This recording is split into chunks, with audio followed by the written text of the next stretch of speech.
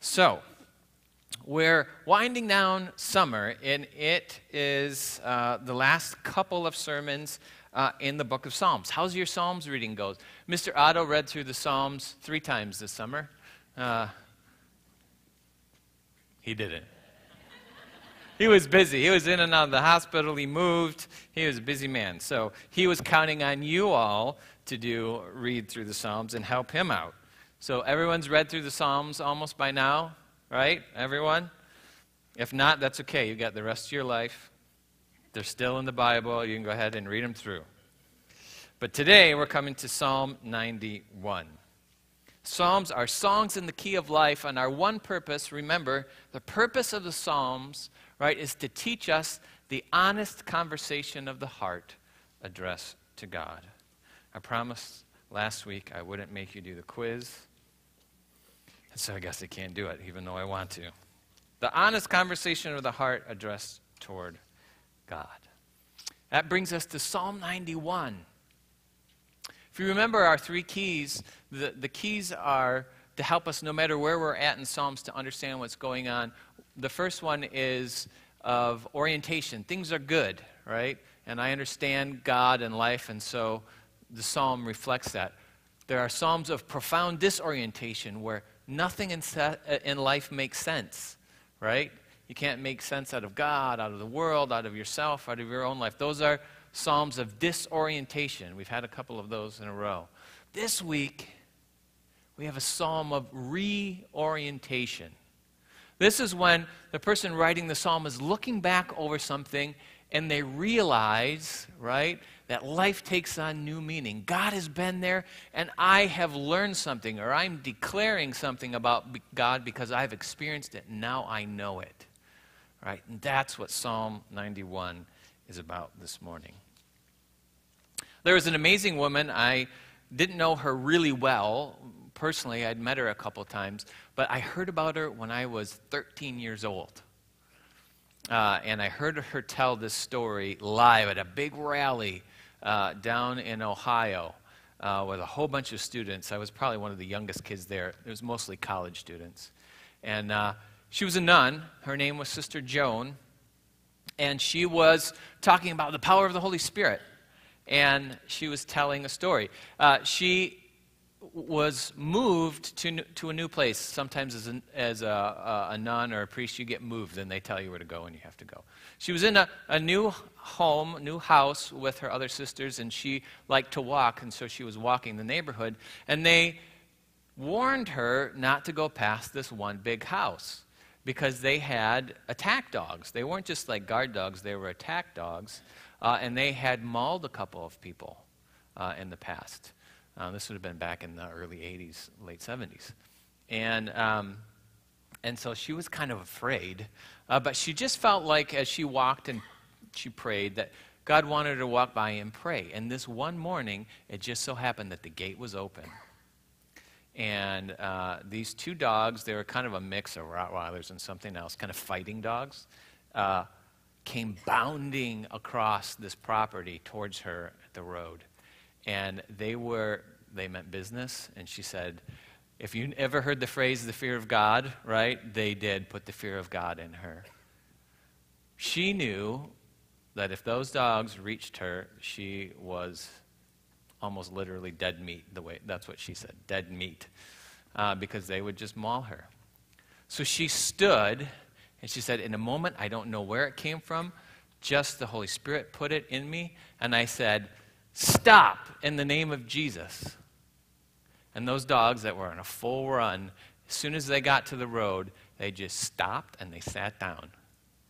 And she was kind of dumbfounded. She told them to do it. She half expected it not to work and half expected it to work. And they sat down.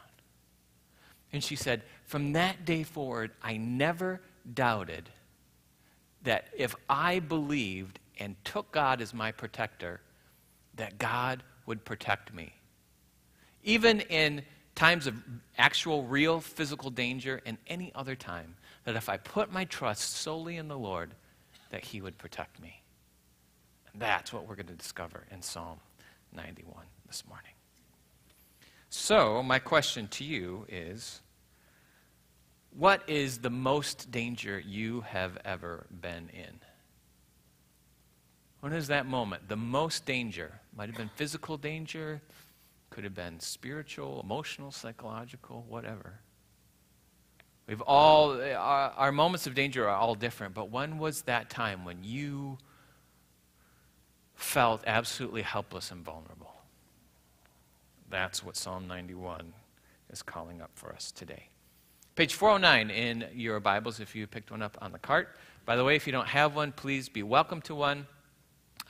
Take it home with you. Use it as your own. If you know someone that needs a Bible, take one, give it to them. We'll get really good at this. You'll be able to give the spiel in the next couple months. But that's what they're there for. Page 409 in Psalm 91. Let's pray as we open God's Word together this morning. God, your Word reminds us that our help is in the name of the Lord. And that you are our help, a very present help in the time of need. And even though right now, Lord, we all feel probably physically safe sitting here in this place, we know that there is a world and certainly your enemy, the devil, who wants and seeks our ruin the closer that we come to you. And so we come to your word confessing that we need help. Maybe, Lord, the thing we need help in most is realizing in our comfortable North American lives that we live in danger, spiritual, emotional, and otherwise. And that we need you as our Savior. So as we open your word this morning, Holy Spirit, change us, open our eyes, so that not only could we see that we need you, would you help us to put our trust and faith totally in you because of Jesus, who is faithful to give everything, that we might come not only under the protection, but the salvation of God through Jesus, in whose name we pray. Amen. Psalm 91. Whoever dwells in the shelter of the Most High will rest in the shadow of the Almighty. I will say to the Lord, He is my refuge and my fortress, my God in whom I trust. Surely He will save you from the fowler, that's the bird catcher, someone who catches birds, the fowler's snare, and from the daily pestilence, the plague, right? He will cover you with His feathers, and under His wings you will find refuge. His faithfulness will be your shield and your rampart. You will not fear the terror of night, nor the arrow that flies by day, nor the pestilence that stalks in the darkness, nor the plague that destroys at midday. 1,000 may fall at your side, and 10,000 at your right hand, but it will not come near to you. You only will observe with your eyes and see the punishment of the wicked. If you say, the Lord is my refuge, and you make the Most High your dwelling, then no harm will overtake you. No disaster will come near your tent. For He will command His angels concerning you to guard you in all your ways. They will lift you up in their hands so that you will not strike your foot against a stone. You will tread on the lion and the cobra. You will trample the great lion and the serpent. Because He loves me, says the Lord, and this is God's promise, I will rescue him. I will protect him. For He acknowledges my name. He will call on me, and I will answer him. I will be with him in trouble and deliver him and honor him. With long life I will satisfy him and show him my salvation. The word of the Lord. Thanks be to God. So this is a great psalm. Isn't it kind of interesting? There's different ways that the psalmist is talking. Sometimes the psalmist is talking to us, and then the psalmist begins to talk to God directly, and then the Holy Spirit is giving the psalmist a promise, right, for us. And so that's kind of the three general, this psalm is broken into three general parts. So, verse 1 through verse 8, and then verse 9 through 13, and then verse 14 and 16. So those are the three different parts. The first one begins talking in an interesting way. Verse 1, what's the first word of that verse? Psalm 91, verse 1, first word. Whoever, right? Whoever dwells.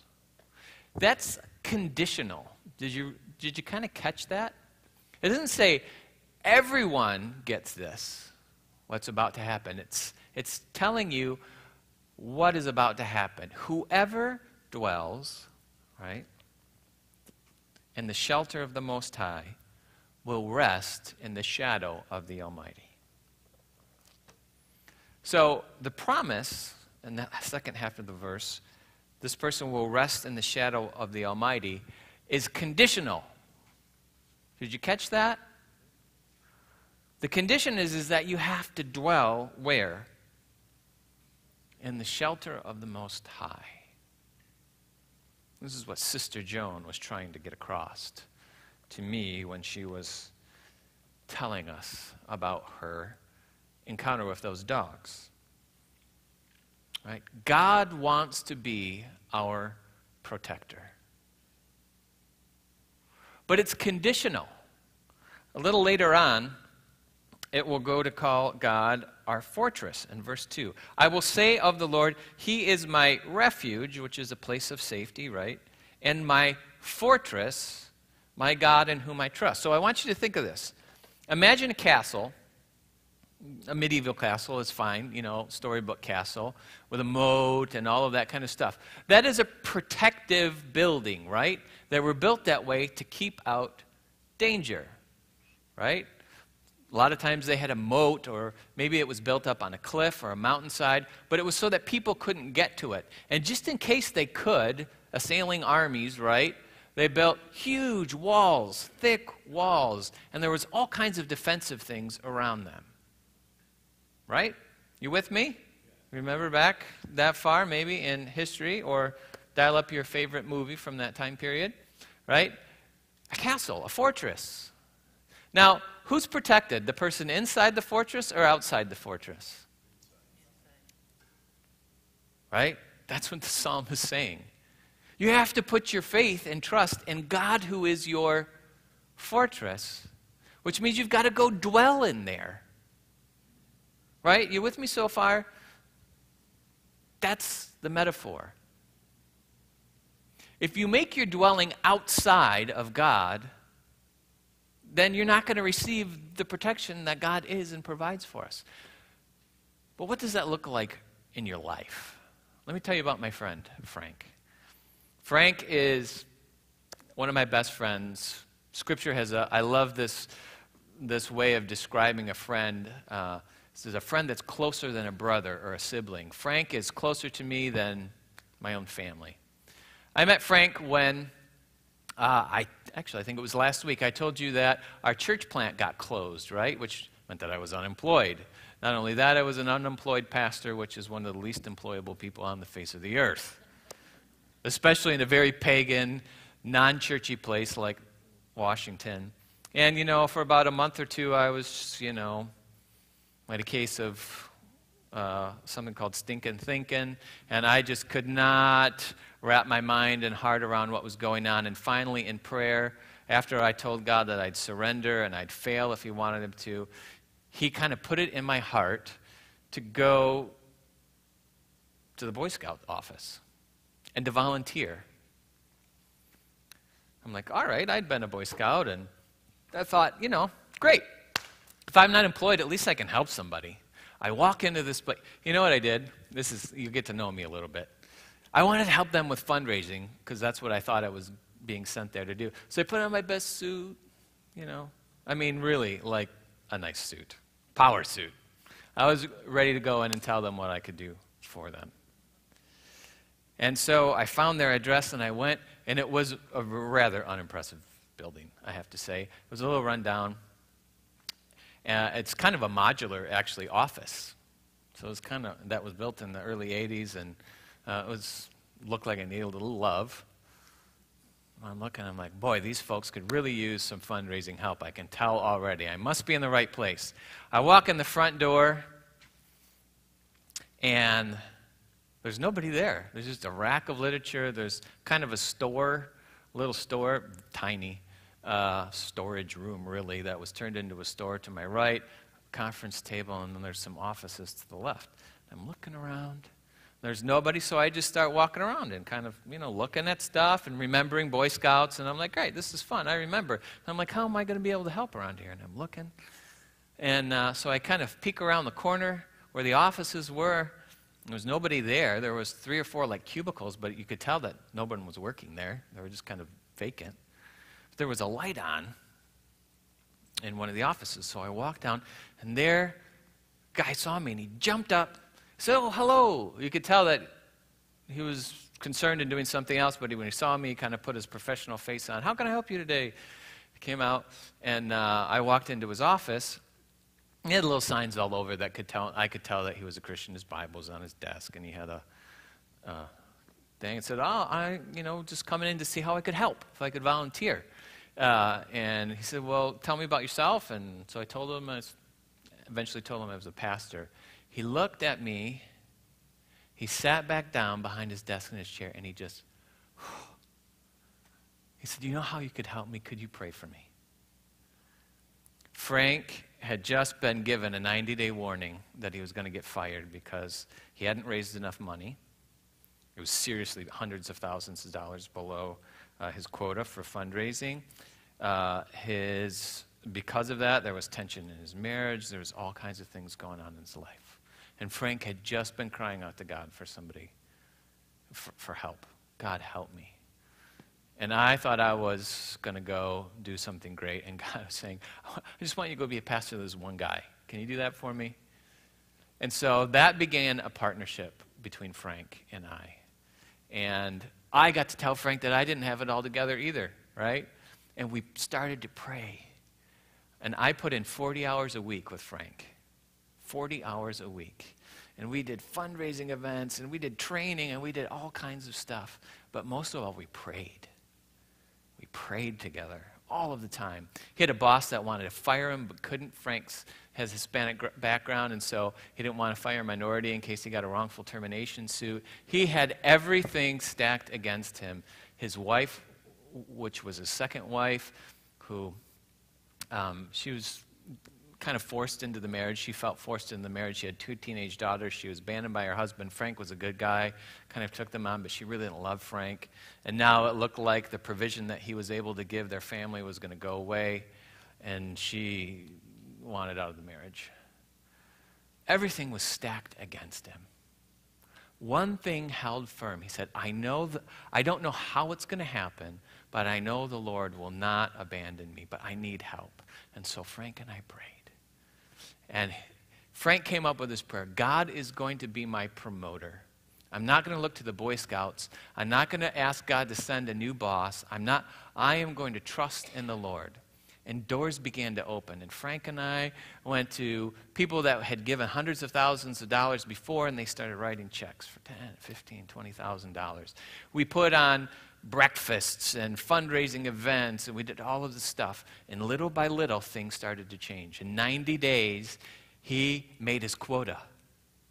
In 90 days, he made his quota. Not a lot, not the whole thing, but just enough to save his job. And then Frank said, thank you, Lord. Please help me with his marriage. And so we prayed about his marriage. And you know what? It didn't turn around. She ended up leaving Frank. But he said, you know what, Lord? I'm going to get my needs met through you. I'm not going to try to get my needs met by this woman who doesn't want to be in this marriage. So help me to know what to do. But I'm going to get my needs met by you. But I'm going to offer her everything that I can and help her. He became really good friends, and he always has been, with her parents, praying for her, and he graciously let her go. Even after she divorced him, he let him live in her house and with her 2 daughters, and he moved out. And it was killing him financially. He made very little money and still does. But he said, you know what? God has brought them under my roof, and I know that God will provide. And little by little, his boss quit under actually quite a cloud. And we began to minister to people through Boy Scouts together. And Frank said, God is my promoter. He said, I'm going to choose joy. I thought that I was going to help this guy, and he was showing me what it looks like when all the chips are down. His parents died during that year. His wife had left him. His job was in jeopardy. There was all kinds of things against Frank. His finances weren't, at the end of the month, there's no way they could. And he just put his trust in the Lord and chose joy. And he taught me what it looked like in the face of adversity to trust in the Lord. I had nothing to offer except I needed to learn the lesson that Frank helped me watch as he learned it himself. Eventually, Frank got 5 promotions and became kind of the second-hand person. He got a new boss. This is over several counties, a big territory, thousands of people. And we gathered some other prayers in scouting, and we sold properties, and for millions of dollars, we went to a Supreme Court lawsuit case, all of this stuff, because this man trusted in the Lord, not only for himself, but then also that God would reach through scouting every single person, every family, right? And it came to a point where you think the story's going to get better, right? Mr. Otto knows better. No, it's not. Frank got cancer. Now he's living alone. His wife has left him. He's got no one to help him. He has all of these people that he's responsible for. His quota for fundraising and all kinds of other things is more than quadrupled. But he doesn't have any help. Just me, his volunteer, and a few other volunteers that really believed. And now he's got cancer. So he said, I am going to choose joy. Right? And he went into every cancer treatment, praying for everyone, trying to cheer everyone up. He didn't have anybody else in his life. Stacy and I, we took him, he had a surgery as well. We went with him, took him home, got him food, his empty house. His ex-wife took everything except for a folding table, a chair, a recliner, his bed. That's all he had in his house. And he's recovering from cancer this way. Full of the joy of the Lord, not knowing whether he was going to live or die. He was terrified. Right? And then he comes out completely fine. Right? Cancer's gone. He goes through his treatments, and you think it's going to get better, don't you? But he began to trust so much that God was going to be his protector that no matter what came, he was fine. He was no longer scared. Frank started teaching all of us what it looked like. He found this group and this thing called Choosing Joy, and he said, Brandon, I want you to experience you've watched it, we've prayed, but I want you to choose joy. He said, you're moving through life and you're doing it with faith, but man, you're kind of a sad sack. We could be more joyful together. And I thought, man, if there's anybody I can learn this from, it's Frank. So he was teaching me that, and guess what? He had to have a shoulder replacement, and then a knee replacement. And then guess what? We were doing so much turnaround at the Boy Scouts of America that they had to fire half the staff. So now they couldn't still get rid of Frank because now he's on disability, right? He's under protection, so they can't get rid of him. Now, but what they did is got rid of 5 of his staff members, and he still has to do all of their job, even though he's still recovering from cancer and all of this stuff. So all of the people that had been praying with Frank and he had been teaching are rallying around Frank, volunteers coming out of his ears. He can't even go into the office, and we're trying to do this. And you think it gets better, don't you? But it doesn't. They restructure, and so Frank, who was just about ready to get the biggest promotion to become like an executive director, he'd have to move somewhere, and he'd been applying for it, and I'd been encouraging him. But the Lord just did not open that door. They restructured, got rid of his position, and he lost 2 rungs, which represented about 15 years worth of pension money. I mean, this is really serious consequences. He rented out his house, moved into an apartment in kind of a slum, in a really hard place in town. He's renting out his house. He's living, and he's praising God, looking for a church that he can now bless. And he said, I am going to make sure that every person who works with me, and even my boss, knows that Jesus loves him. Frank prayed Stacy and I through many things, and I'm going to stop talking about Frank because I'm going to start crying. He was an amazing person to me. This is what it looks like. You know, the language in Psalms sometimes can be a little bit, removed from our daily life. This is what it means. Whoever dwells in the shelter of the Most High will rest in the shadow of the Almighty. There was only one place in all of those circumstances where Frank was going to be able to find peace and rest. And that is because he just let it all go. He stopped trying to save his marriage, his job, all of it. He stopped trying to find a promotion. He stopped trying. All he was focused on was, I am going to love everybody with the joy of the Lord the best that I can every day. That's what it looks like, second part of the verse, when you rest in the shadow of the Almighty. I will say to the Lord, which I heard Frank do many times, He is my refuge and my fortress, my God in whom I trust. And you know what? Everyone who knows Frank knows that is true about him. And nobody goes away from Frank without getting blessed somehow. So, the psalm goes on, He will cover you with His feathers, and under His wings you will find refuge. His faithfulness will be your shield and your rampart. Right? This is dialing up for Israel all of the things that they had gone through, right? They'd been overtaken, right, by other kings and kingdoms. They fought many, many wars and battles. They'd gone through sickness and plague and disease and drought. And the psalmist is trying to help them understand things that they've experienced in their life. And so he's saying, there is nothing that God won't do for you. They lived in a walled city. They lived in a protected fortress. And the psalmist is saying, it's not the wall, it's not the city. God is your protector. And so he switches and says to them, under His wings, right? He switches the metaphor. I want you to start thinking about a bird, a mother bird, right?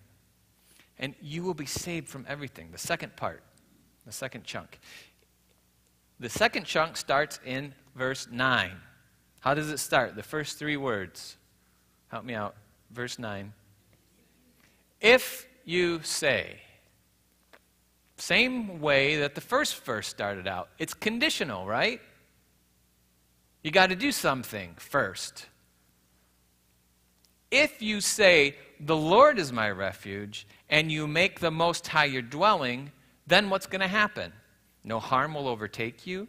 No disaster will come near your tent. For He will command His angels concerning you to guard you in all of your ways.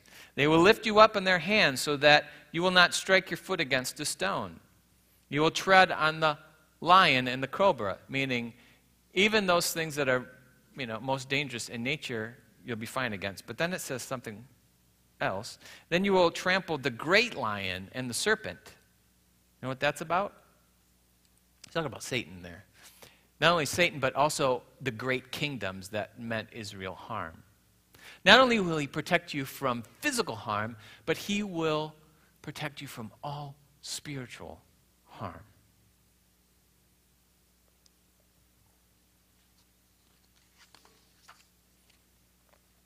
If you say, the Lord is my refuge, the psalmist is inviting us to put our faith and our trust in God.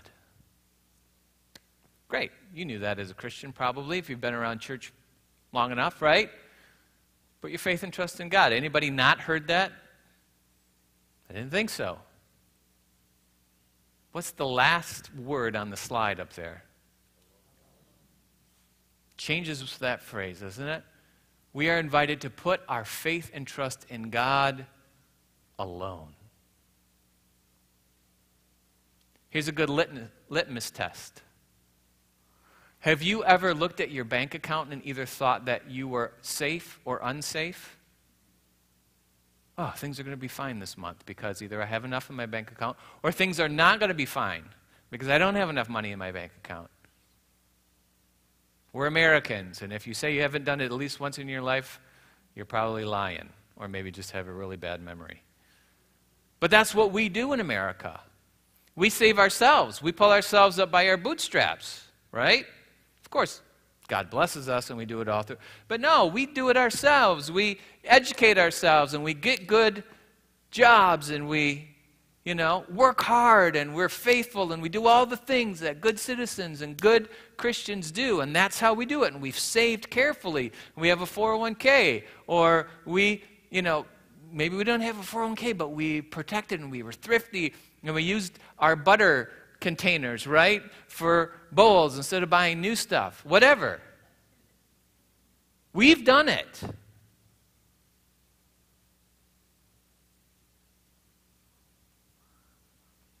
What good is a Savior if you're too busy to saving yourself? Let's go back to our fortress picture.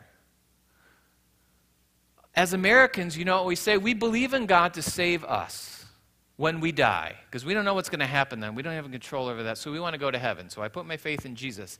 In the meantime, I'm not going to live in that fortress, who is God. I'm going to make my own dwelling outside of the walls. And that's what we do.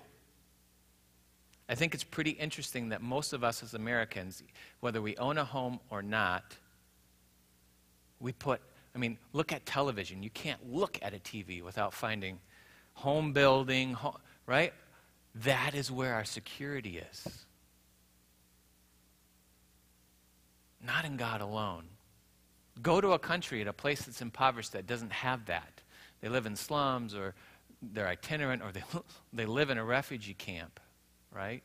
They know what it means to have nothing else but God as their fortress. They know what it means to need a Savior. We're too busy, oftentimes, saving ourselves. Sometimes that's our fault, and sometimes it's just the water we swim in our culture as Americans. But you know what? It doesn't matter why, it has to change. If we want to receive all the things that come next. Here's what God's promise is to us in the following verses. God promises that because he loves me, says the Lord, this is what I will do. If you do these things, the Lord says this: I will rescue you. I will protect you. I will answer you. I will be with you. I will rescue you. I will honor you. That one should be saved. Save you, I will honor you, I will satisfy you, I will show you. Right? That's all what, starting at verse 14. Because he loves me, says the Lord, I will rescue him or her or you. Right? I will protect you, for you acknowledge my name. When you call on me, I will answer you. I will be with you in times of trouble. I will deliver you and honor you. With long life, I will satisfy you, and I will show you my salvation. It's a promise. God's pretty good at keeping his promise.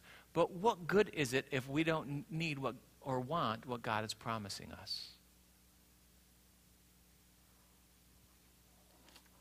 We were praying this morning, and the Holy Spirit was just tugging on me.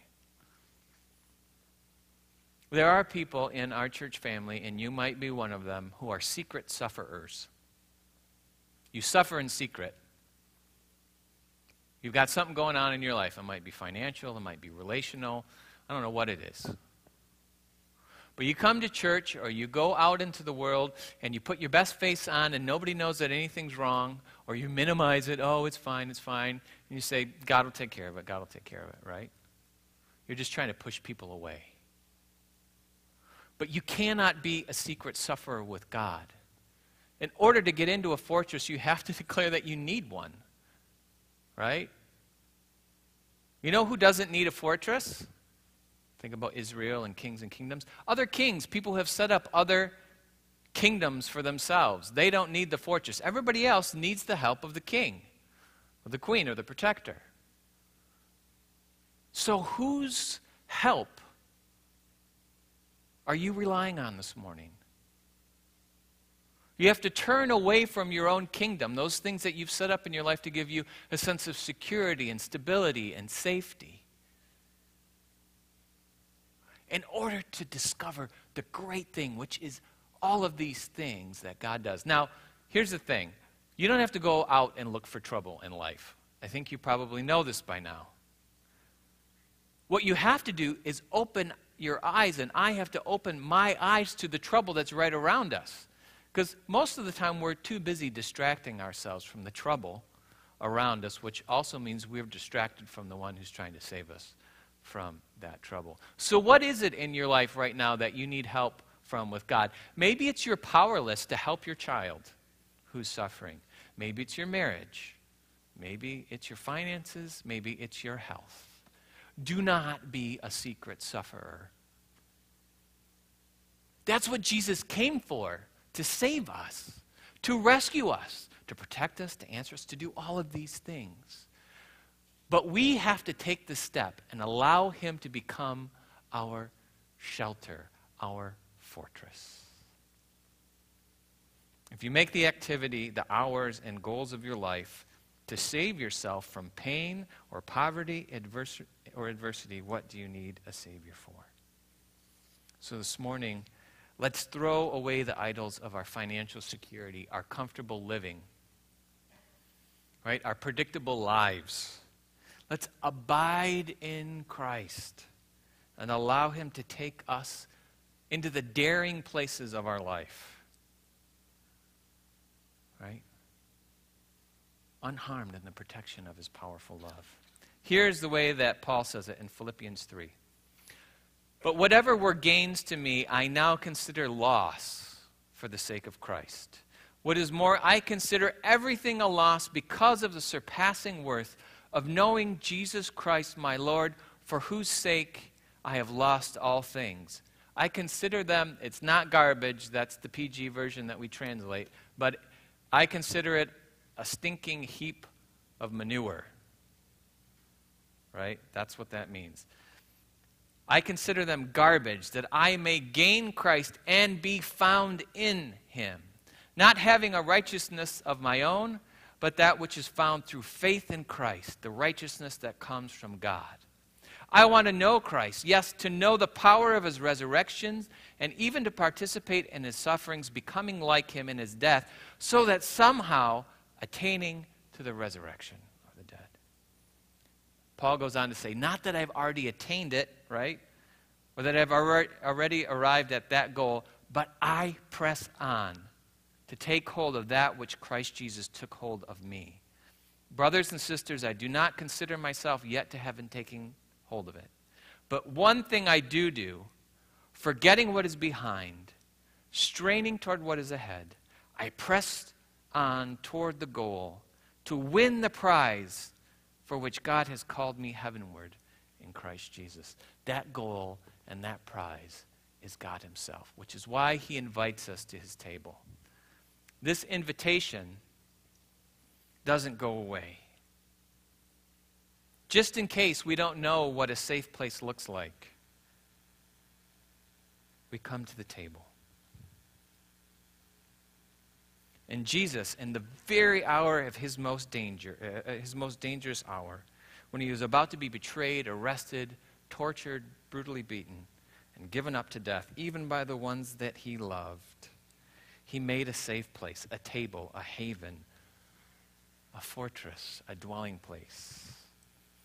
Hours before that, Jesus went to the walls in Jerusalem and said, Jerusalem, Jerusalem, how you kill the prophets that come within your walls. How long I have desired to gather you as a mother hen gathers her chicks under his wings, but you wouldn't have it. Let's not be among those who reject God, wanting to protect us under his wings, almost like a mother bird does. And this meal is a reminder of the lengths to which God will go to give us salvation and protection. Jesus, on the night he was betrayed, sat down with his disciples, and after he'd washed their feet, he took bread. He blessed his Father in heaven, and he broke it, saying, "This is my body, which has been broken for you. Do this in memory of me." And then the same way, when the meal was ended, he took the cup. Again, he blessed his Father in heaven, and he said, "This is the cup of a new covenant, a new promise between us, which is made in my blood. This is the cup of salvation for forgiveness of sins," right? "Whenever you gather, do this in memory of me." Friends, don't be secret sufferers. Bring all of yourself to the table. These are God's gifts for us, God's people. Come now, for all things are ready.